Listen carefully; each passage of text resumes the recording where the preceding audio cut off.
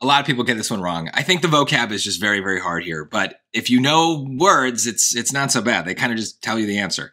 So let's look at the thing. We got to support their conclusion. So focus on their conclusion.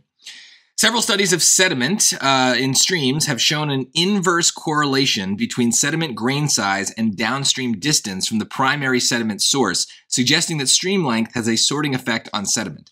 Notice, I'm not highlighting anything. I don't know what matters yet. That just seems like a lot of science. In a study of sediment sampled at more than a dozen sites in alpine streams, however, geologists Camille Liddy and Fritz Schluniger found that cross-site variations in grain size were not associated with differences in downstream distance. Okay, something's not linked. Though they did not conclude that downstream distance is irrelevant to grain size. Did not conclude it's irrelevant. Rather, they concluded, oh, thank God, they concluded that sediment influx in these streams may have been sufficiently spatially diffuse to prevent the typical sorting effect from being observed. So, okay, the conclusion.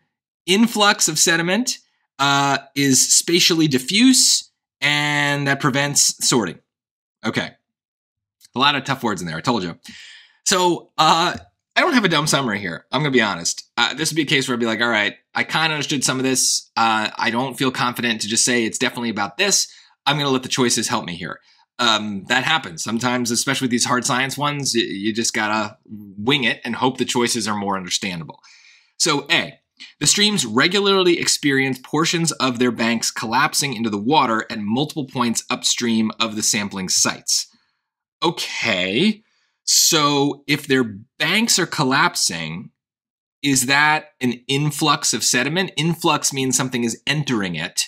So maybe that's an influx of sediment and multiple points upstream. Maybe that's spatially diffuse. Spatially diffuse means spatially is in space, like where things are located, and diffuse means spread out. So maybe, I honestly wouldn't know, but that seems to have some weird connections to some of these words in the passage. So, you know, that's kind of our game here is like, let's connect these things. Now, notice what I'm not trying to connect. I'm not trying to connect words like sediment or sorting or grain size, downstream distance. There's a lot of weird technical jargon, words that are only associated with this kind of science in this passage. Those words don't interest me. If they appear, great, but I'm much more interested in these kind of adjectives and verbs, right? Sediment influx. Influx is a nice, technically I think that that's a noun, but you get my point. It's descriptive.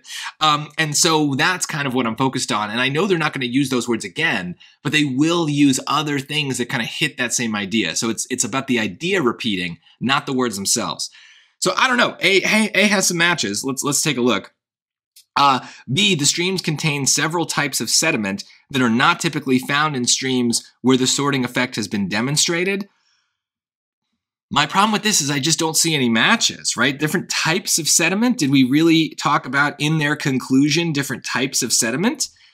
There's sediment influx, but it's not talking about different types. It's spatially diffuse is just in space, right? It's not about the different, it's not like a diffusion of different types of sediment. And I guess they're being sorted, but it never talks about like which different types. I don't know. I just, this seems irrelevant. Whereas this has like two matches that I like.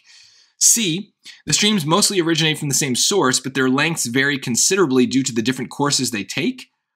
Okay, so are we really talking about different streams though? Mostly originate from the same source, their lengths vary. I don't get the sense in this conclusion that we're comparing the streams. We're comparing maybe the sorting effect, or we're trying to measure the sorting effect. What does the length have to do with it? I don't know. Maybe that's the spatially diffuse thing. So maybe I put a check mark for that. Again, I don't really understand this. D, the streams are fed by multiple tributaries that carry significant volumes of sediment and that enter the streams downstream of the sampling sites. Okay, well, that one I kind of understand. If the tributaries are entering downstream of the sampling site, then we're taking the stuff out of the stream before the sediment enters it.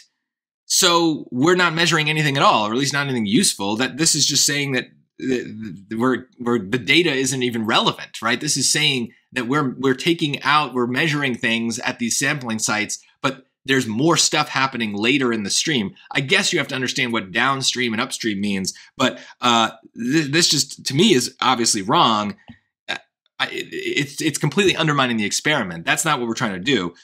So at this point, yeah, I'd probably mark it for review because I barely understand it, but A would be my pick. And, remember, if this is in the hard module, sometimes you've got to be okay with, in this case, I'd be like 70% sure. And I'm placing a bet that that's probably what it is. I've got some matches. I understand what spatially diffuse and sediment influx mean. And I'm making those connections. And I'm like, yeah, that feels like the right connection. I can't make that with any other choice. So it feels right. I don't quite understand what's happening in this passage, but I don't want to spend more time on it because I'm probably right. And if I'm wrong, well, is more time spent on this question really going to increase my odds of getting it right? It's probably just going to take away from time from other questions and increase my odds of getting other questions wrong. So you got to always think about that. There's a level of certainty where you have to just move on. And if we understand the traps and the strategies and enough vocab words, we can get to like 70, 80% sure on some very hard questions. Place a bet. We might be wrong, but more often we're going to be right, and it's going to lead to more points. And then if we have more time, we can come back. So I don't really know what else to say. Like I kind of get what's happening. With more time, I get what's happening. So they're trying to explain, I guess.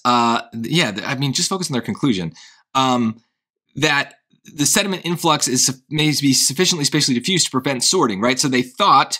Originally, and streams have shown an inverse correlation between sediment grain size and downstream distance, meaning as the distance increases, we would have a decrease in grain size. I think that's what that means. Inverse correlation means as one thing goes up, the other thing goes down. So the further you are from the sediment from the source, right, then you're going to have smaller size, I guess.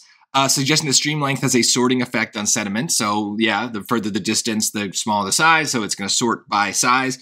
In a study of sediment sampled at more than a dozen sites, however, they found that cross-site variations in grain size were not associated with differences in downstream distance. So basically they're saying that this pattern is wrong, is what these people are finding, that there isn't a sorting.